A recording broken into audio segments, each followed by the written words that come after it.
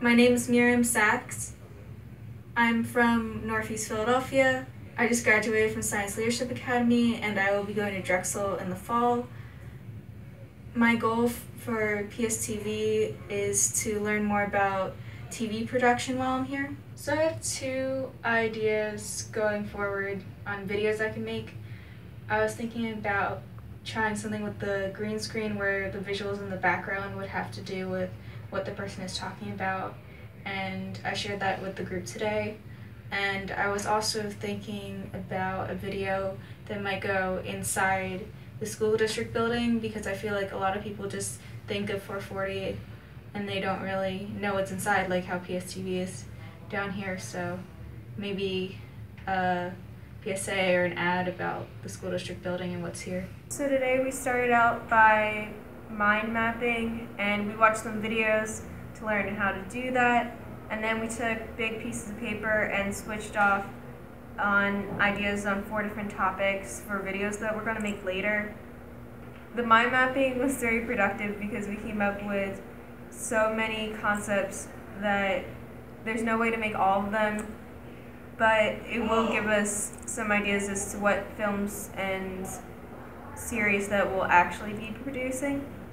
And then we were learning about screenwriting later, and we each were writing but also learning, so we were learning by doing, and everyone was sharing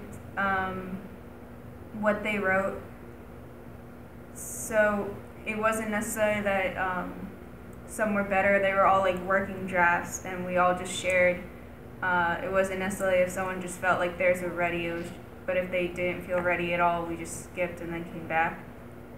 So this is the last day of the first week of my PSTV internship. I've met a group of multi-talented people, and we're starting to really get to know each other as we learn more about the TV station, and we started to figure out what we're going to make to show on TV. We've started to divide into actual teams based on specific series concepts so that we can get towards producing some TV shows. So as an intern here at PSTV, I am going to be producing a TV show. The name of the show I'm working on is Advice from Artists. It'll be 4 episodes long, about 10 minutes each, and it will feature performing artists. Each one will have a different type of artist, singer, dancer, etc. And they'll perform in front of the camera explaining to the audience what they're doing. And the target audience is middle through high school students, especially ones that are just starting out or they're curious about trying this art form themselves. And hopefully watching an artist give them a tutorial and give some tips will boost their confidence. And I will be doing an episode on spoken word poetry, since I performed in high school both in groups and as an individual. So week 2, day 2, we learned how to coil wires. I'm going to take it in my hand, bring it around without forcing it, and then I'm going to go under, over, and just keep looping it in the opposite direction. That's it. Got a nice coiled wire. So today we had our second screenwriting workshop, and personally I feel comfortable with the formatting of scripts since I had to write them for my video class. But I'm realizing I have a lot to learn as far as structure, so not like how to write like the headers and that part I understand. More of where does my plot separate into Act 1, Act 2, Act 3. And it's a new learning experience for me, especially because we're trying to write feature-length screenplays and I've only done short films. So we've been going over the impact character, the protagonist, the antagonist, the inciting incident that's going to move the plot along, and developing our own scripts. My script is going to be a horror story, a ghost story, and I just need to figure out how to use that genre and implement these techniques into it. So today, to end week 2, we went to see WHYY and visit their studios. It was interesting for me because I grew up watching PBS cartoons, and I still watch NewsHour and Nova and a lot of the shows on that channel. I knew that they licensed a lot of the cartoons from other production places, but I didn't realize how much of the news shows and their other content are filmed elsewhere, even if it's by then.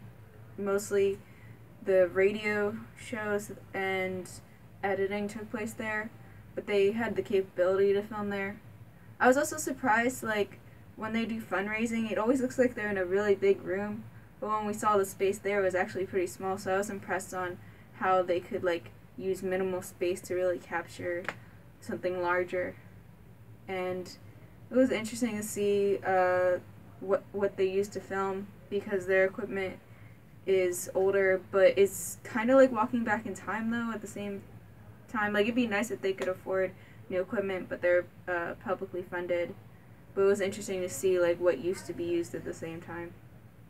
To begin week 3, we started going over how to use the studio space and this control room. I've done a combined switcher / directing role with live stream production before, but the terminology was different. I think that was the biggest thing for me, is just like remembering what to say, because this is more detailed. Although at the same time, even though this equipment looks huge and there's a lot here, and what I use is probably less than the size of just this, it wasn't that hard because it's still the 3 buttons to switch between 3 cameras. It's not that much different. It was mostly how I talk to the different roles, since it's divided up more, since there's more technology to be working with than what I've worked with in the past, but it was a good experience and I just need to keep practicing. Today is Tuesday during week 3 of the internship. Today we came back to our TV series, Advice from Artists, and we started to make a storyboard of our show and come up with some questions to ask the performers. And we basically have the structure of our show now. We'll have the performer walk in, pass the logo of PSTV, have an intro, have them explain their performance, and then have a clip of them performing. And it's pretty simple how we're going to do it. It's mostly the meat of the show is going to be the explanations the performers give. So for Wednesday of week 3, we had another screenwriting workshop. This time we went back and reviewed character descriptions, which was good because it let us flush out our characters a little more, make them more descriptive as far as like how they physically look and their motivations. And I was able to go back to mine, add a few sentences, make them more detailed. And then we started to continue our actual script writing, write the inciting incident. I think my story is making progress, and I like that Tony is encouraging us to add details. So like I had one part of my script where it's like, the character got an email, and he's like, well, what's the email? And it really did boost the scene to like make that email something. Okay, so to finish off week 3, we started filming one of our TV shows using these studio cameras, and I was on camera, and it was a hilarious show. You gotta tune in to Only in Philly. We were interviewing people about Philly food and Philly slang, and trying not to laugh while we were back here on camera, you know, quiet on set, but the show was so funny. People were giving these like really random yet at the same time thought out responses about Philly food and slang, and it was just really fun. We were in here for like 3 hours, but it didn't feel like 3 hours once we got started. It was just a really fun time and a great show, and tune in when it's on PSTV. So today was Monday of week 4. We started production on our TV show, Advice from Artists. Today we interviewed a rapper and a dancer. The dancer was in this space doing their thing, and then we had the rapper in a recording booth back there. And it went pretty well. The only problem is we were having trouble with our audio channels and trying to make sure things weren't just coming in on the left ear. It took a while to figure it out. But except for that, the production itself went really well.